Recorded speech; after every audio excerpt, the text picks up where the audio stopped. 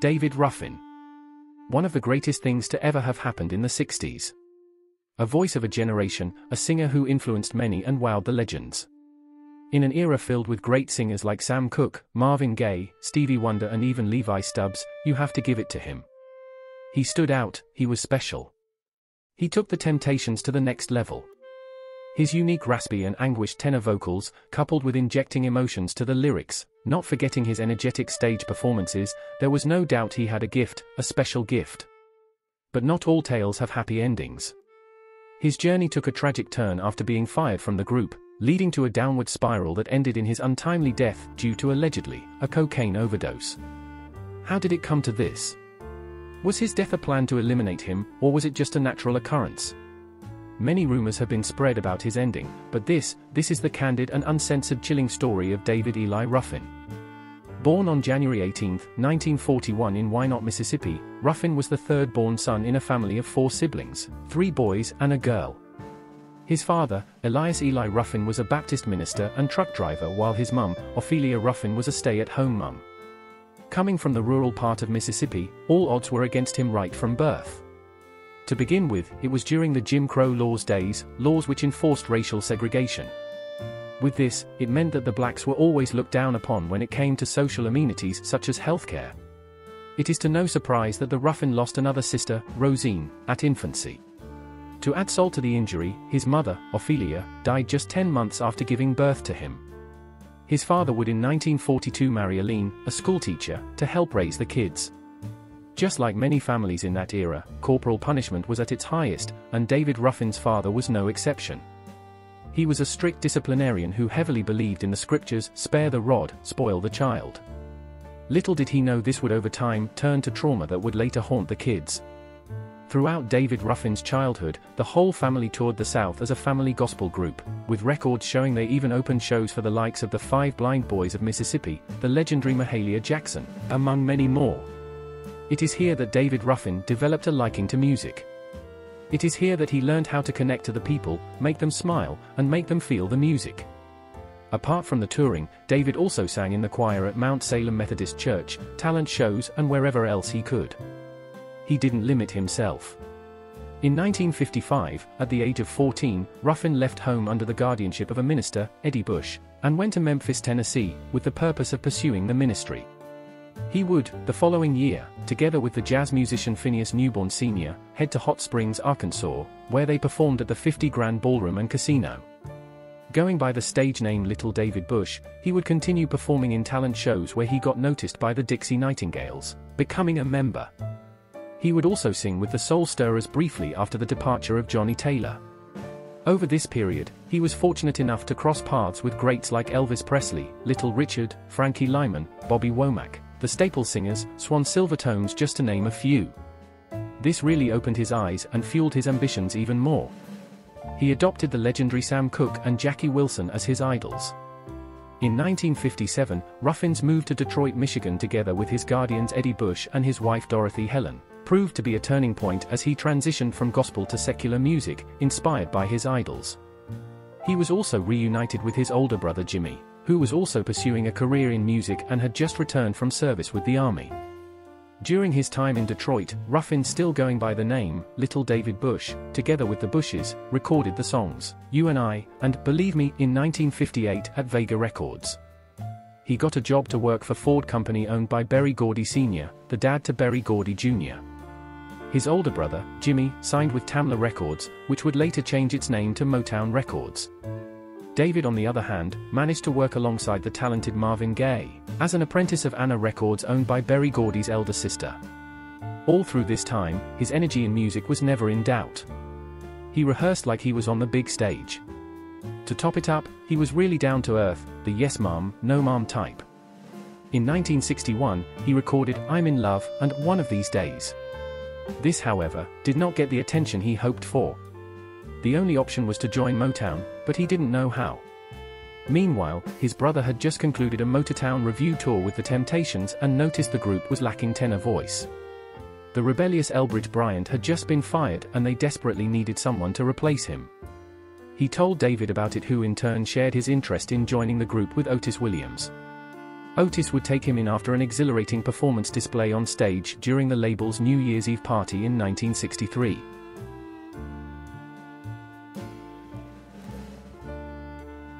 Ruffin's first recording session with the group was January 9, 1964. He initially sang backgrounds while the role of lead singer mostly alternated between Eddie Kendricks and Paul Williams. Through his hard work and the eyes of Smokey Robinson, who at the time produced and co-wrote their songs, saw a potential in him and decided to write a song specifically for his voice. The song, My Girl.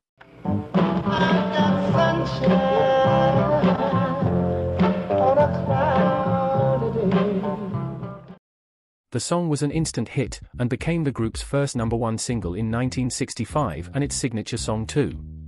From then, David Ruffin was officially elevated to the role of lead singer and frontman.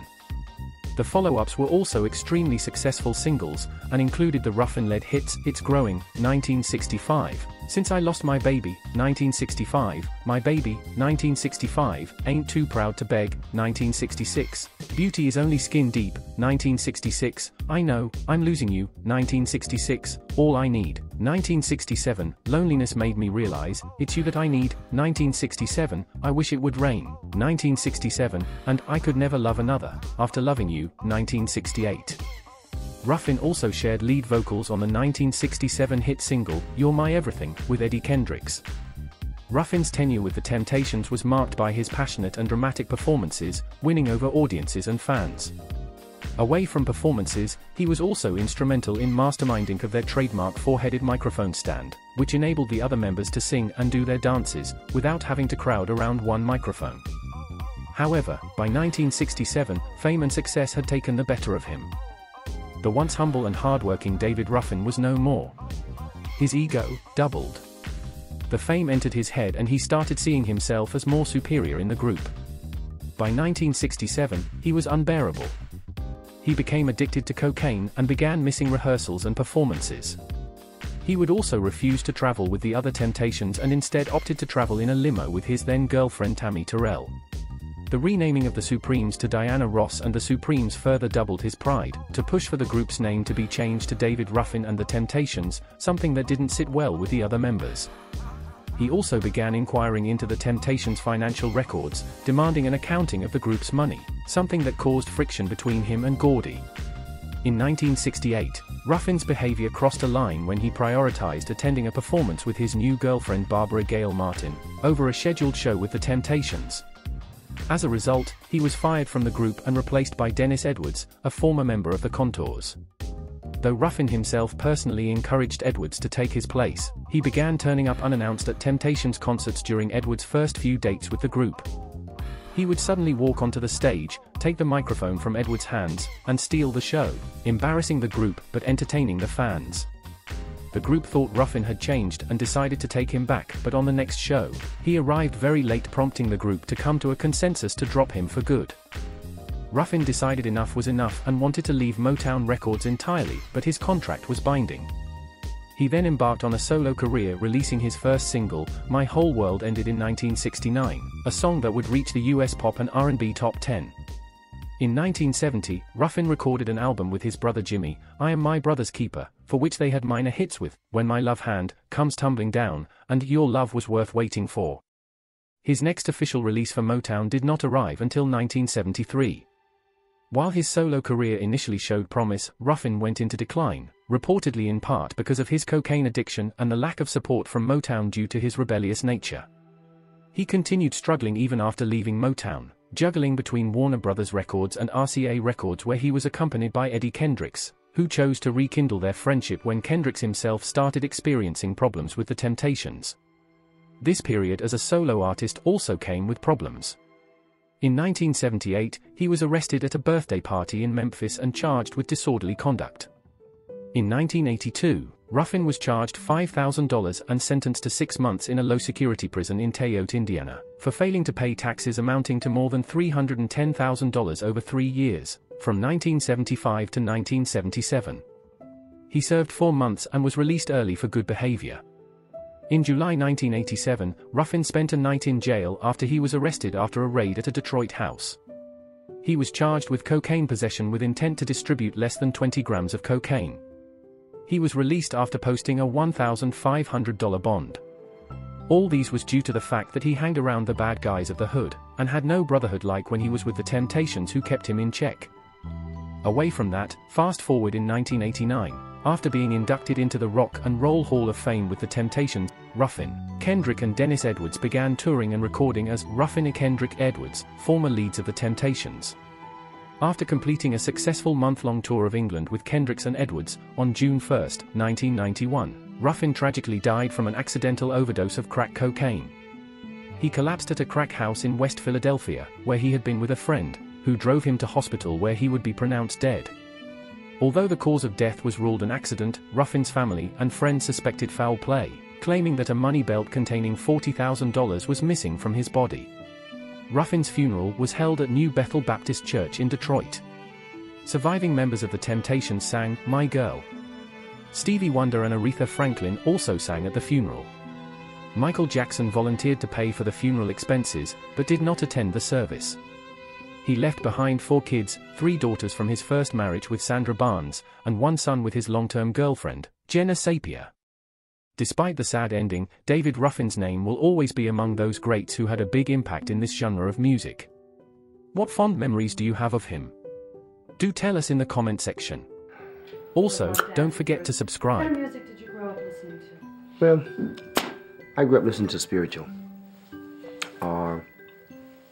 Those are my brother Jimmy and Rita Mae and my father.